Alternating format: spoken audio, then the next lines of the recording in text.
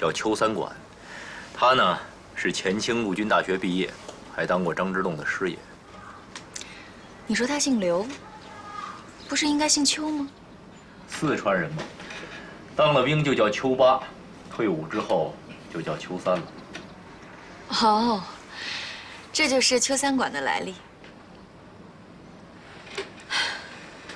送你一个礼物，是什么？打开看看吧。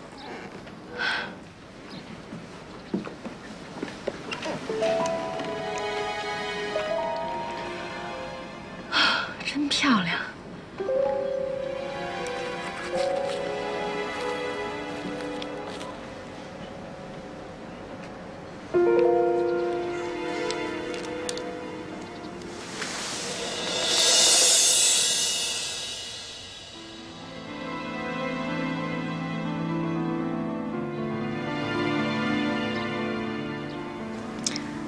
我的动作是不是很标准？很标准。我也想知道，我到底是什么时候受的训练。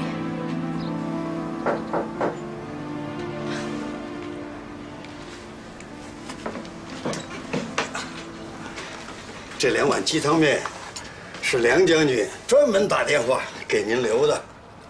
我们这儿啊，每一轮只卖40份，卖完为止，没有提前订，肯定就吃不上了。真的？绝无虚言，梁将军太了解我们这儿了，我就不多做介绍了。你们慢请。谢谢。我看着口水都要流出来了。这儿还有一些小料，你都可以尝一尝。谢谢。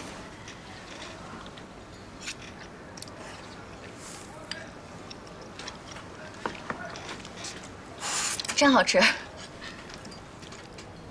何美惠，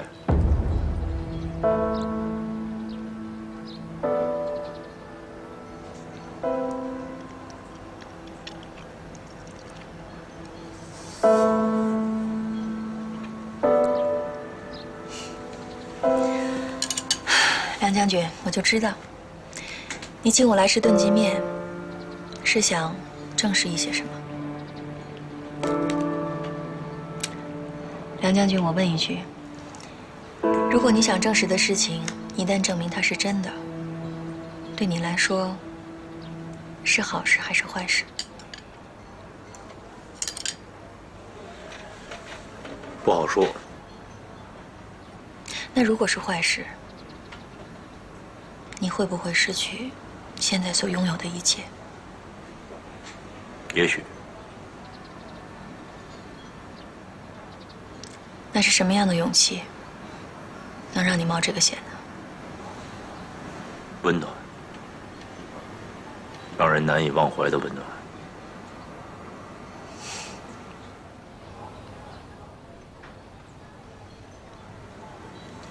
我过去的一段记忆丢失了，再也找不回来了。所有的事情，我完全想不起来。其实有的时候，失去一段记忆，比拥有一段痛苦的记忆更让人揪心，更让人焦虑。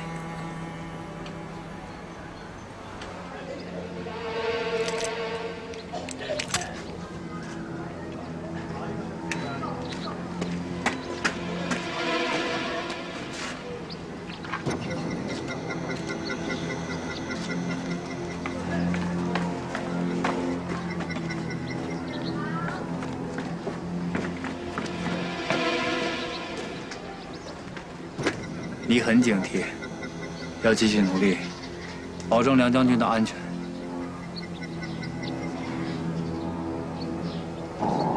明白。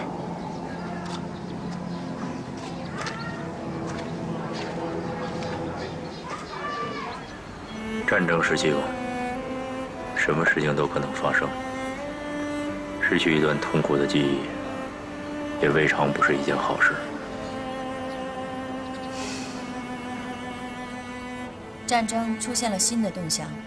8月10日是苏联红军进攻东北的时间，那是最后的期限。美国有可能在8月10日之前给日本人施压。美国现在多数人不希望苏联进军东北，是因为他们想掌握中国以后的趋势，以充分保证美国的在华利益。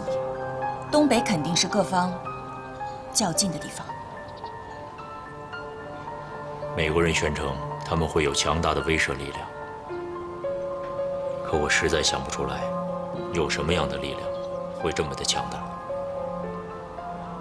不管怎样，这对中国战场来说是个重要的情况。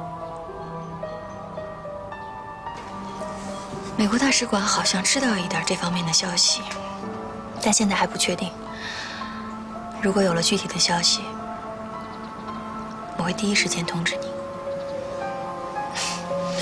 虽然我不知道我为什么会告诉你这些。梁铜判断这是非常重要的情报，他决定必须尽快报告上级。因为你是一个中国人吧，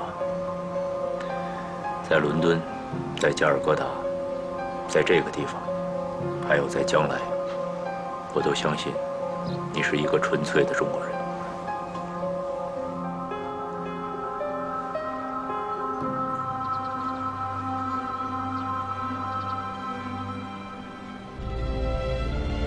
因为你是一个中国人吧，在伦敦，在加尔各答，在这个地方，还有在将来，我都相信你是一个纯粹的中国人。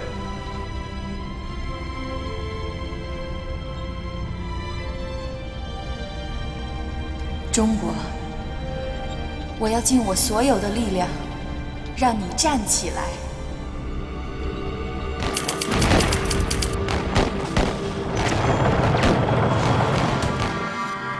来，你看看这个。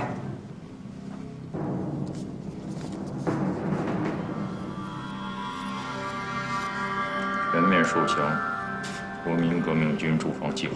看看谁写的？柳飞云。对，就是这个桂系的智囊。部队依次递进结束。部长，这个计划从目录上看，确实是最快速和最经济的接收方案。梁铜啊，看来你还是不懂政治啊。桂系的李宗仁、白崇禧让他柳飞云搞这个计划，看似合理，其实是在向中央要地盘。在他们看来，地盘就是财富。真是这样的话，中央政府不是被架空了？我们的号令还有谁会听？难道让我们再来一次北伐？您的想法我明白，我们这个国家贫弱，已经经不起折腾了，一定要避免内战，避免军阀割据。新军阀开始兴风作浪了，李宗仁、白崇禧想当三代王，越来越不把蒋先生放在眼里。战后，国家要复兴，军队必须集权。梁总，你这个战后国军驻防计划，委员长肯定了。梁总啊，对日作战一旦结束，控制共产党和新军阀是头等大事。是。战后，军事委员会要改组成国防部，你调到那里工作。首要任务专门对付新军阀。是。梁同知道，陈诚所说的对自己将来的任用，不仅是陈诚的意见，而且代表了国民党最高层的意思。只要自己能谨慎地坚持到抗战胜利，自己就能够达成进入国民党决策层的目标。但在这段时间，自己绝不能出一点差错。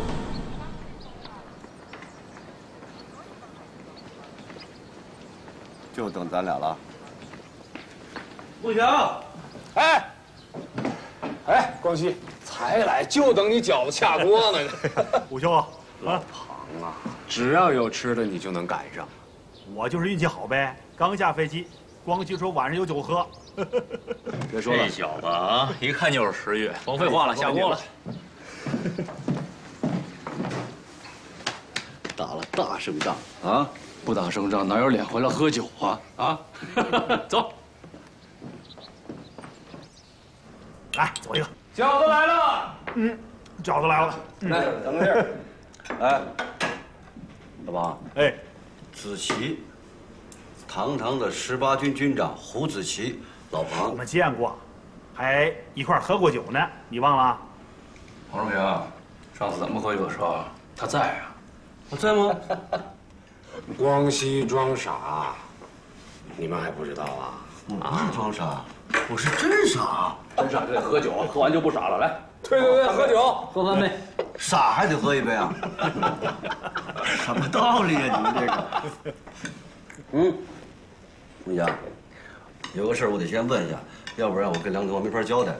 资料我给你了，周文奎那事儿怎么样了？对，孟祥，你跟我说说怎么样？有点伤筋动骨。你说说，罚款。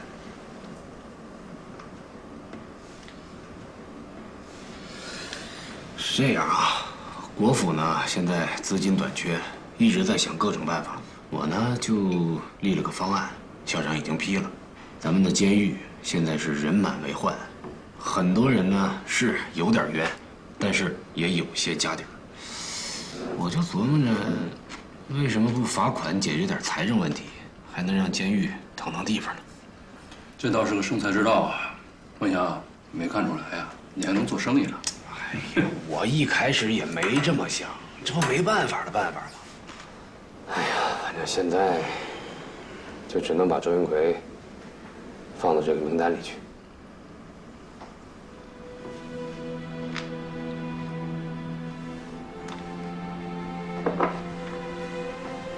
这个办法可以，就这么办。那行，那如果奎叔同意的话，这2天赶紧筹钱，过几天就放一批。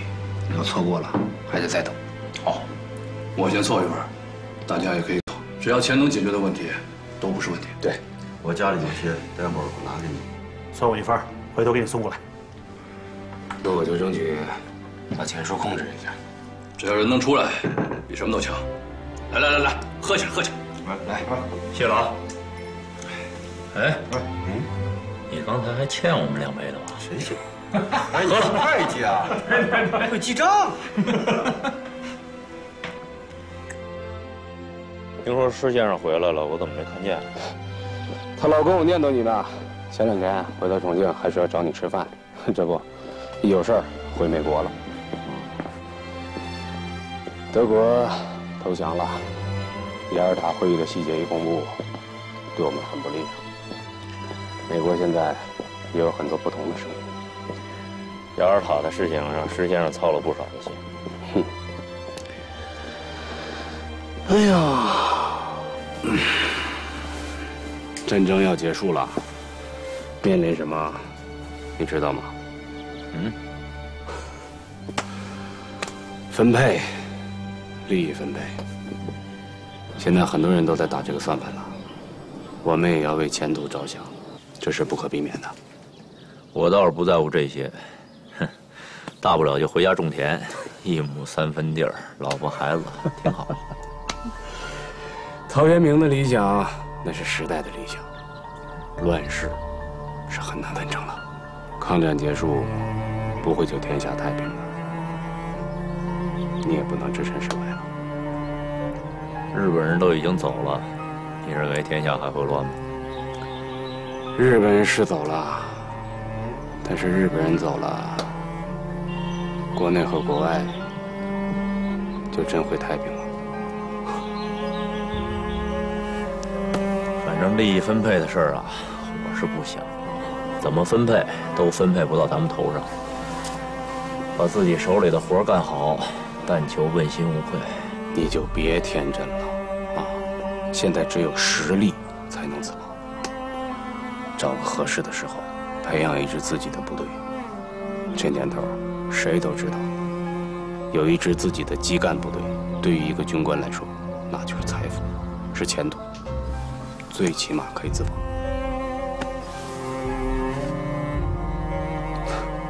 我说这话，会让你对我有看法吗？现实是现实了点儿，不过能说这话的人肯定是自己人。知道就好。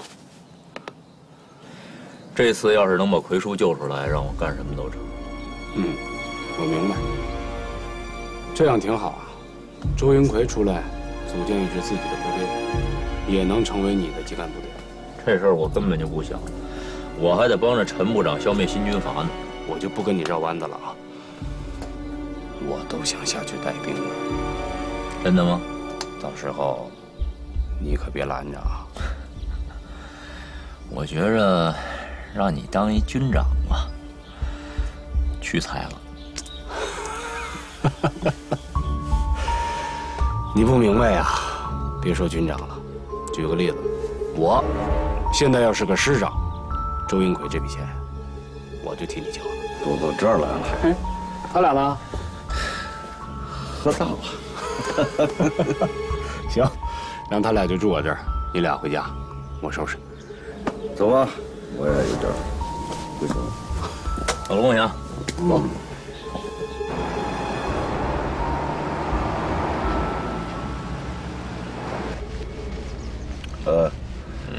你跟那米兰妮约会怎么样了？有什么收获吗？他承认他自个儿有失忆症。哦。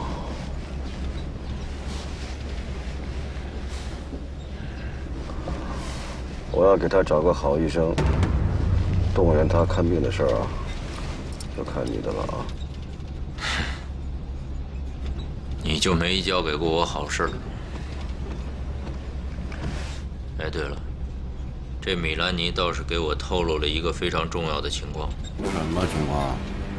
就是美国人现在可能拥有威力巨大的新式武器。有这样的力量？但是还需要证实。如果米兰妮说的能够得到证实，那咱们有这样一个朋友，太重要了。你这么想？我早就这么想。但是没办法，我必须查他。我得知道他代表的是哪一方的利益。你谁不查呀？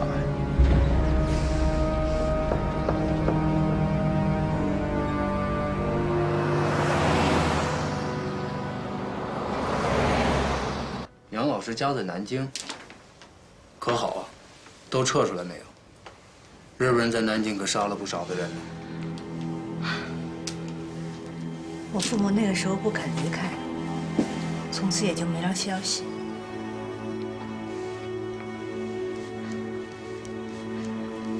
哎，老赵，你们的人在南京，能不能帮着找找啊？杨老师，你这样，把家里情况给我，我想想办法，看能不能帮上这个忙。真能行啊？我试试看。太好了。我跟你说啊，你小子耍滑头今天啊，以为不好。我耍什么滑头啊？我是酒量好。吹！你现在就是年纪大，吹酒量不行了啊！吹牛，那吹死人不罚款。哎呀，你酒量大，走，咱俩进去，再来口。我今天呢不能欺负你啊！你现在这状态不行了。不行。哎，王宝进来，赶快把宗局长送进去。话没说完，进去。我再给你拿点钱办这事。我才不中你的计呢！赶快进去吧，钱的事啊，我会想办法。实在不行，我再管你要啊！我进去。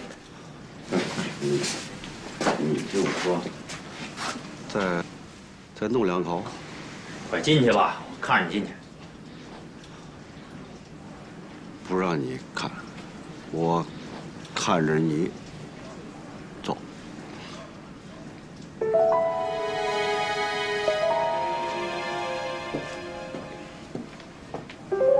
Goodbye， 拜拜。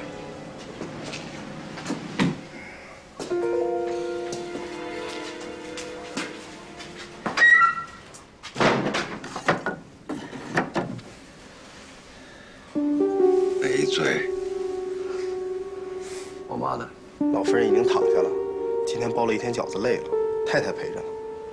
家里没什么事吧？皮先生来了好一会儿了，一直在书房等您。先去看看我妈。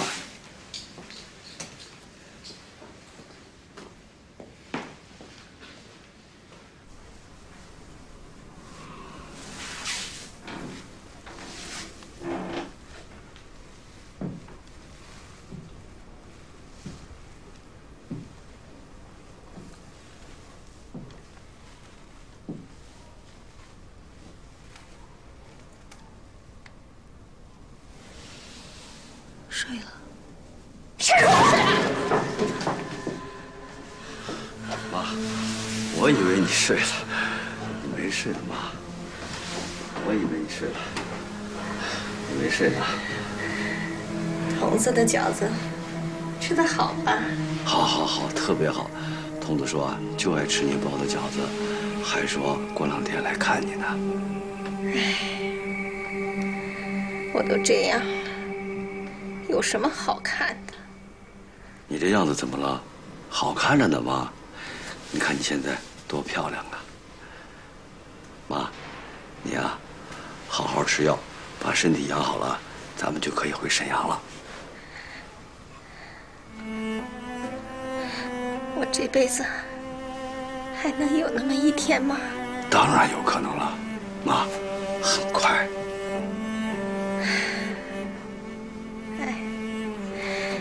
要这样的话呀，我就能睡个安稳觉了。踏踏实实的睡觉，好吗？睡。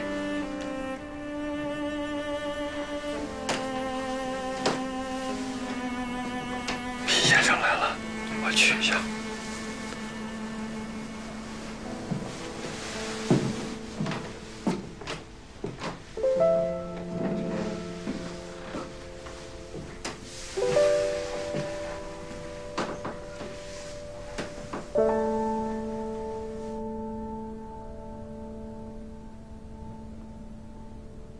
皮先生，曾局长，走。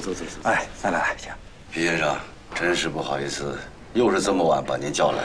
没关系，曾局长，是不是老太太又？皮先生啊，老太太到底得的是什么病啊？怎么这么难治？曾局长，那我就不瞒您说了，老太太得的这个病啊，那是精神方面的病。不管现在这个中医还是西医方面，对精神方面的疾病啊，真的是没有特别好的治疗办法。这有的呀能治疗好，但是有些病啊，却是治疗不好啊。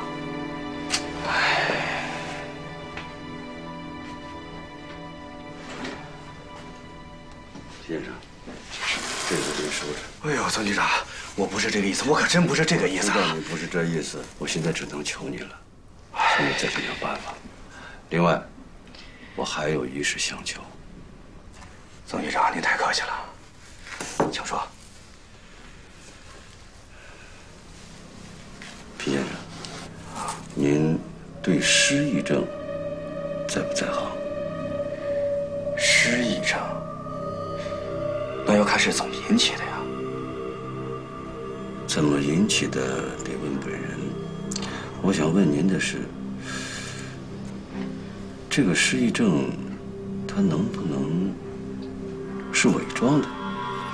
就是说，您能不能判断，这个人得了失忆症，他这个失忆症是真的得了失忆症，还是假装出来的失忆症？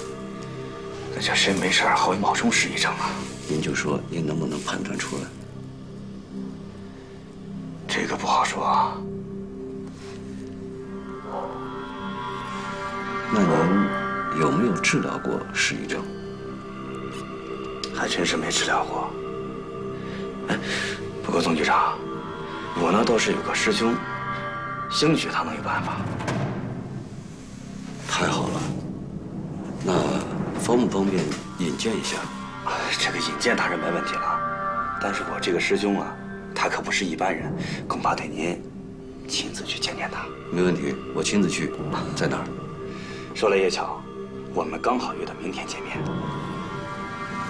太好了，如果方便的话，能不能安排见一面？这别人不敢说，您去，那一定没问题。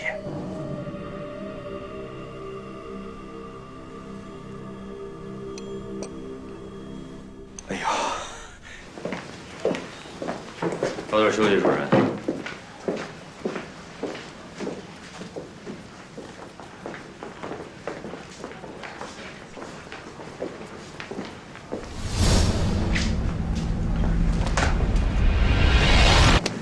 有情况吗？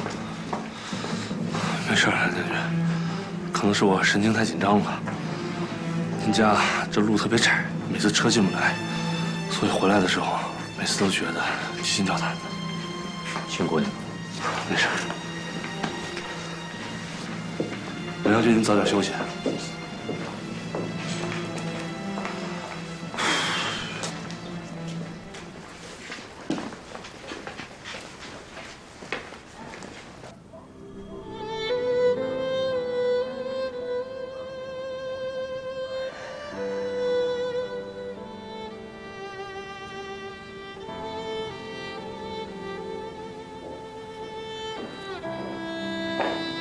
六姑，你坐这儿了，还多凉啊！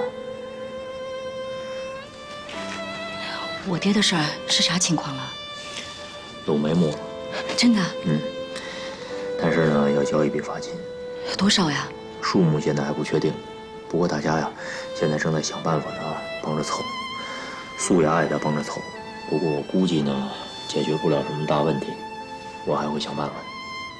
钱财嘛，都是身外之物。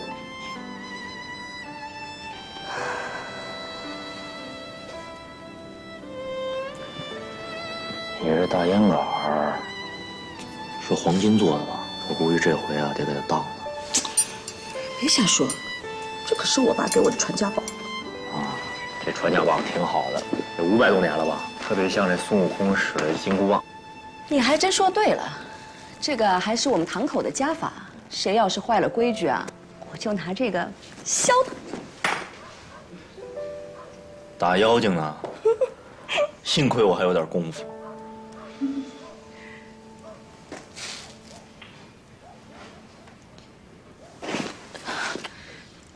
杨老师回来了。苏雅回来了。你们干什么呢？啊，这不是拿他这烟袋收拾我的吗？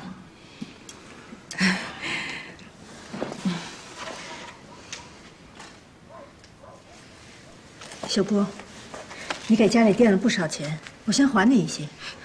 别，这家里还要过日子呢啊！奎叔的事儿我们应该尽点力，你拿着，家里我们再想办法。拿着吧，渡过难关再说。我本来今天想早点回来的，后来接到你电话，我就去同事那儿借了点钱。你看要不够啊，我就再去借。不用了，这我怎么好意思呢？真的不用了。没什么不好意思的，等我发了工资以后，我就会还上的。奎叔的事情现在是大事。孩子都睡了吧？啊，玩了一会儿就睡了。这2个孩子真乖啊，小石头啊可像哥哥的样子了，把小兰子带得可好了。这我在呀就老打架，我不在倒还好了。是啊。他今天还看着小兰子做作业呢。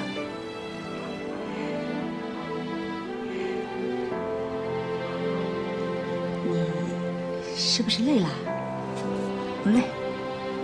以后啊，你就好好的做你的工作，有啥活动你尽管去参加。家里你不用操心，孩子我也会帮你好好带着的，反正我也没事儿。这奎叔出来呀，你事情就多了。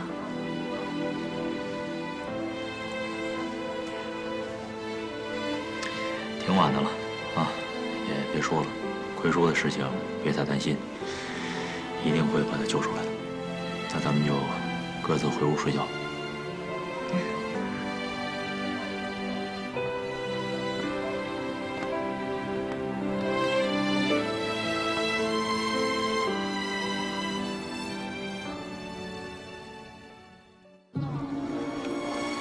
镇长真不让管。这些人看起来不像什么好人，还是小心点吧。到底是些什么鸟啊？别问了，好好盯着它。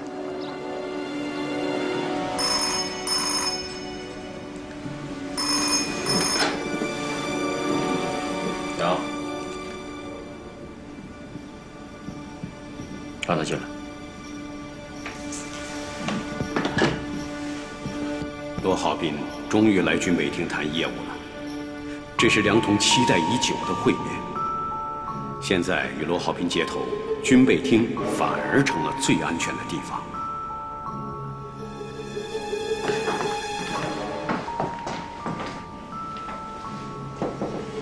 请进。罗先生到。请。罗先生，梁长官。 好久不见了，您应该早来。哼，哎呀，您这个位置啊太敏感，我是不方便来拜访。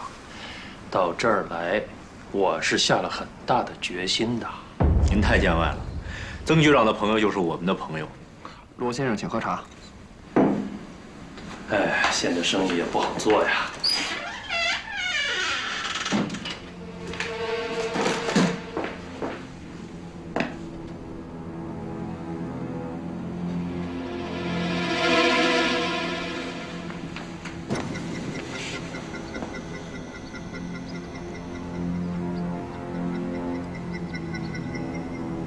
这儿说话方便吗？方便，没有监听。早就想过来找你了，出了点麻烦。跟踪你的车又多了一台，我也发现了，确实有人在跟踪我。我们派人追查了，是76号的人。76号？对。确定吗？确定，是他们的盗组织。他们还有电台。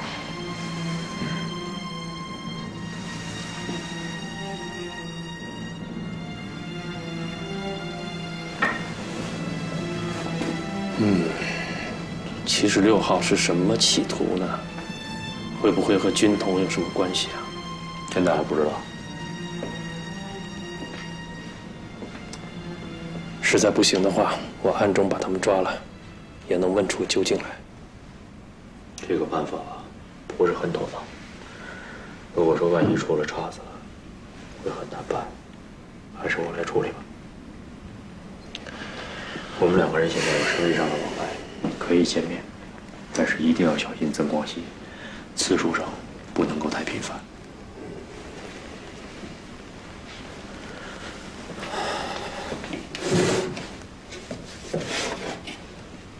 这个胶卷你看一下，非常的难搞，要帮我搞一些。这里面现在记录的是国军驻防计划，非常的重要，但我现在还不能够给你。档案室是有记录的，一卷都不能少。我会尽快找人给你还。对战后国军的部署，一定要上级有所准备。如果我们失去先机的话，对我们来说非常的被动。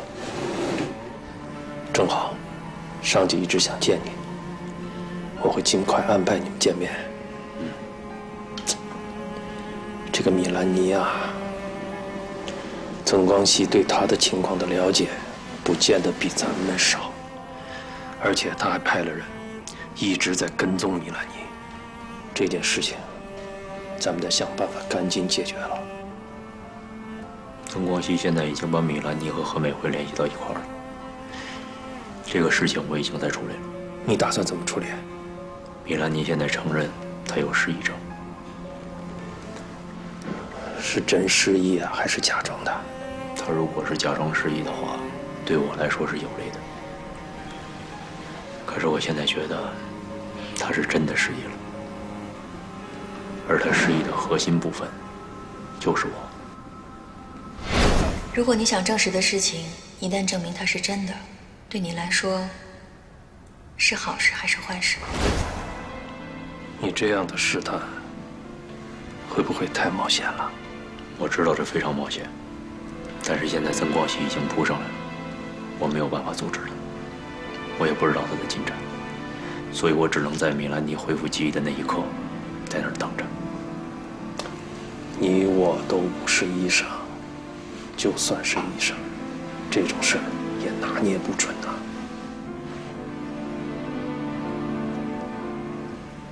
医学解决不了人立场的问题，也解决不了情感问题。我现在没有退路，只能在党交给我的战场上迎战曾光熙。怎么会没有退路呢？你不是一个人在战斗，你要相信组织。陈诚部长已经找我谈过话了。抗战胜利以后，我会被调到国防部当他的副手。按照程序，曾光熙是可以审查我的，所以我必须迎战他。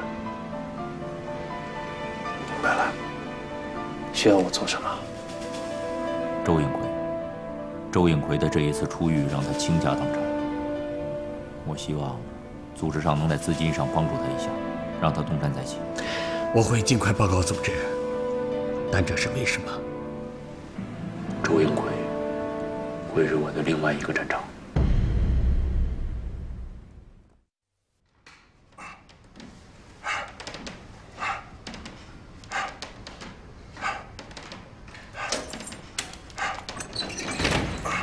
周将军，师傅，有人来接你，你现在可以走了，收拾下东西吧。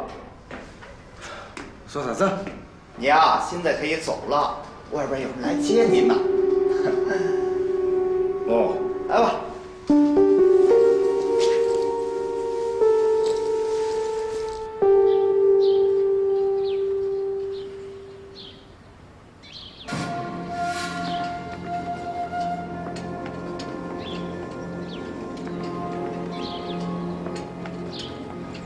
説法さんから連れて帰った英霊はこれだけしかないのか。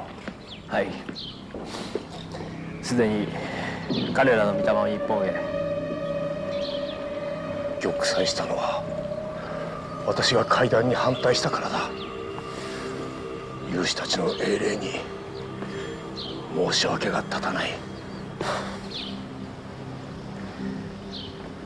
空中での発見を失いました。勝算はもうありません。もう勝算どころじゃない。大日本帝国の運命は同盟国の手中にある。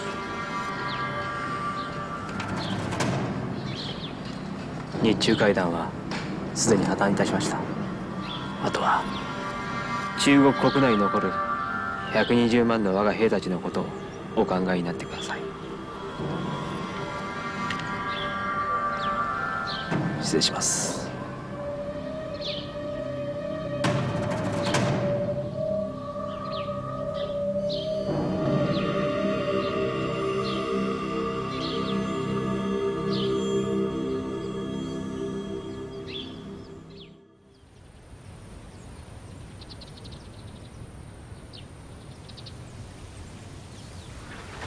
是从这边出来吗？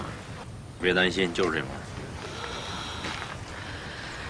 没想到这次会这么顺利。孟祥这事儿帮了不少的忙，把奎叔的名字放到名单里面，委员长看都没看就签字了。那他不会又后悔吧？这个事情呢，就是睁一只眼闭一只眼的事儿，不会反悔的。哦。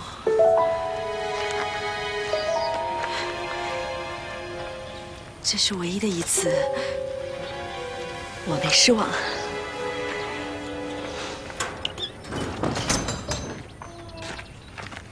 丫头，爹。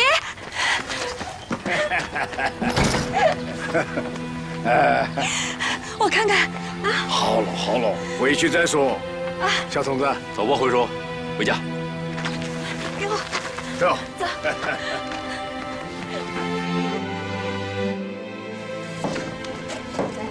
敬上。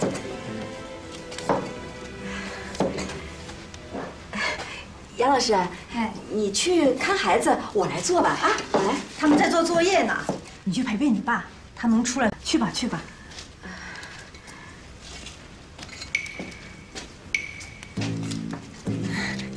童子哥，你陪我爹去聊会儿天，我跟杨老师一起做。啊，来，小姑，你童子哥难得进回厨房，这回他又新学了个菜，让他给大家露一手。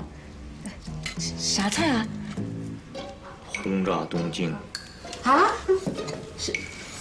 啥意思？就是锅巴肉片儿。这锅巴肉片就锅巴肉片，为啥取这个名儿啊？就我这锅巴，比喻成日本的这些建筑。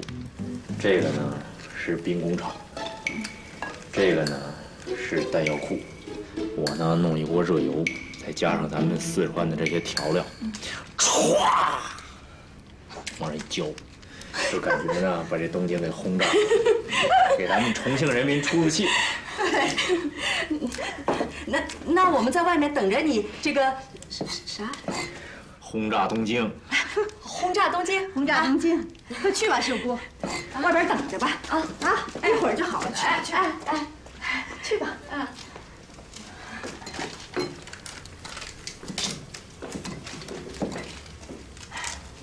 你这不在家不知道，这秀姑啊，真的是很能干，这家里什么事儿我都插不上手。